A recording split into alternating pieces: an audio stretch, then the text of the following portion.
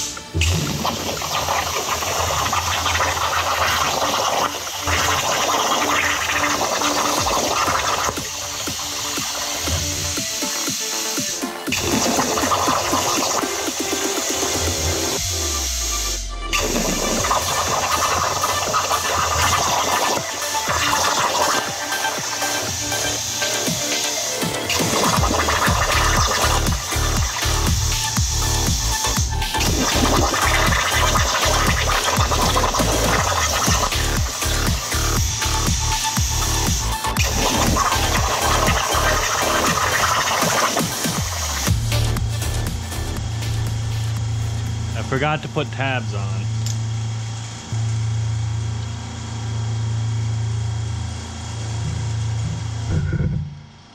This turned out pretty nice. I have a little burn through here, but there's hardly any slag on the end there. It's awesome.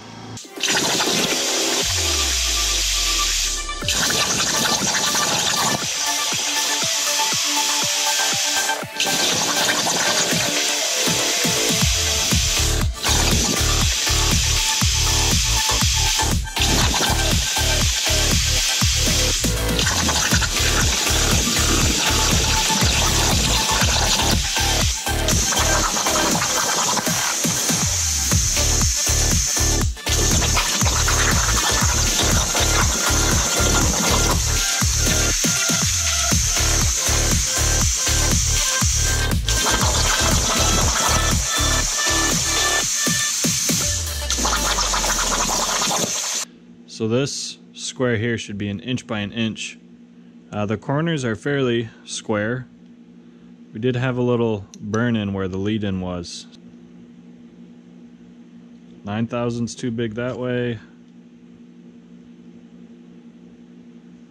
11-ish too small that way.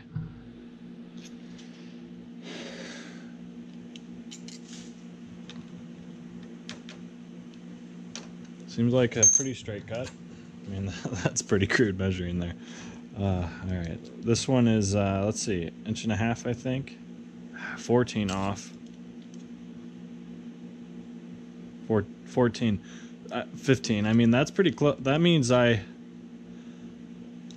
means I just need to play with my kerf settings to get that dead on. Still a little lead in there. But when I look at the bottom, there's hardly any slag at all. Like hardly any cleanup. I just need to get my lead-ins right. That's pretty awesome.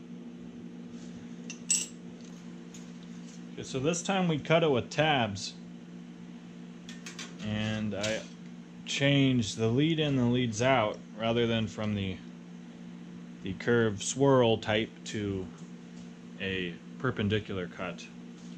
I still have an issue with it pausing towards the end, but it's a little better with the perpendicular cut. I'm not sure what that pausing is about. Here's our part. One of them. Here's our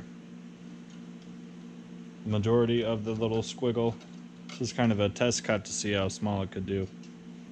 So here's how our big square turned out. a little better. Still not acceptable. It's really bad on that corner. I changed the kerf 7 thousandths to hopefully get this on a perfect 1.5. Okay, now it's too big. Excellent. That is exactly what I was going for. There's some slag on here. Oh, that is close. Wow. That is nearly perfect. See, there's the, that is just with one tab. Our little hexagon here. Here's the bottom.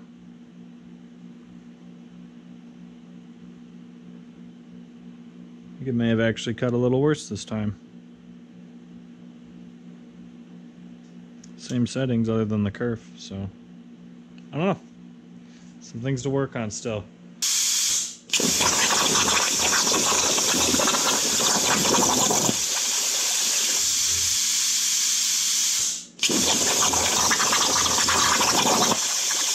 Alright, so here's our square. It looks great. I finally figured out the issue with it pausing at the end. I had to set a rule in sheet cam to not turn off before the end, essentially. The rule was before end, distance 0, feed rate 100%. So it would go all the way to the end of the lead out and then turn off.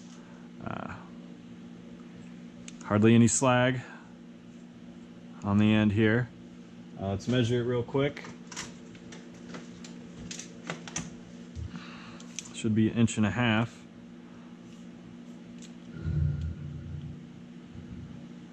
Wow, 1/1000ths, very nice.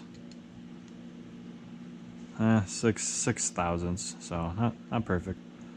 Here's our little, it's supposed to be 1 inch. It's very close, very awesome.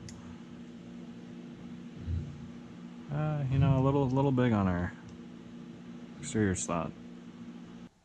Thank you for watching this video. I hope you enjoyed seeing some cuts.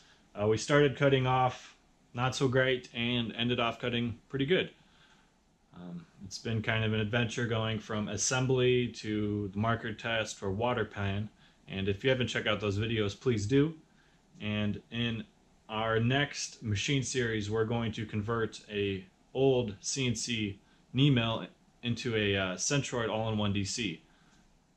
So please subscribe and also like this video. Go fishing! Ugh. I knew that was gonna happen. Come on.